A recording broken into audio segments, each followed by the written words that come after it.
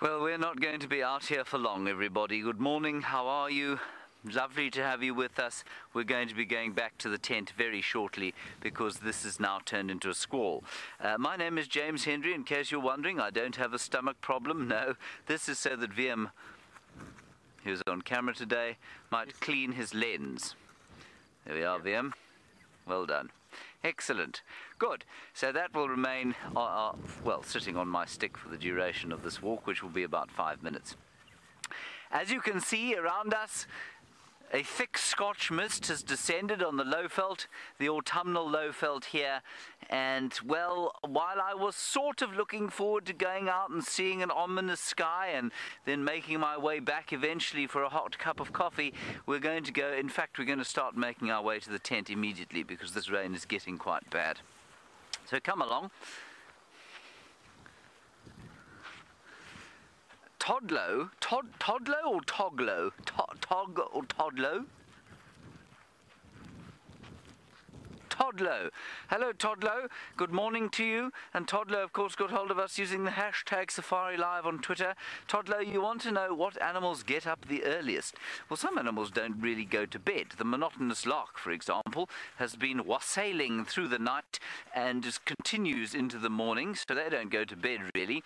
Then you sort of get a continuum. Let's pretend that, well, I mean, let's exclude, not pretend, let's exclude the nocturnal animals, so we'll exclude the lions and the leopards and the hyenas and genets, etc., and just go with the ones that get up early. Well, the animals that get up first, of course, are the grey-headed sparrow and then the crested francolin. Those are the two birds that get up earliest. And then in terms of the mammals, you'll find that all of them, from the impala to the wild dogs to the cheetah, I guess, to any grazing or browsing animal, by the time very first light arrives, they start to move and feed. And that's slightly less so in the winter, but in summer they'll start to get up and feed almost immediately that they can see, because that's the best time of the day. There's moisture on the grass, there's moisture in the vegetation. There is also a whole lot of, well, there's what was I going to say? Sorry, I completely lost my train of thought there. Right, what was here? Moisture on the grass.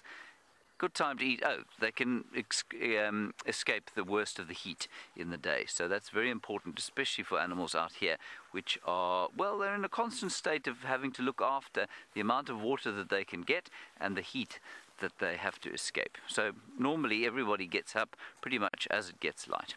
There was one exception on the plains and savannas of Africa, of course, and that exception was the human being. We get up later than everyone else because, of course, we're adapted to dealing with heat and scavenging in the middle of the day. So that's quite an interesting story. All right, let's head across to Byron. We're not too far from the tent now.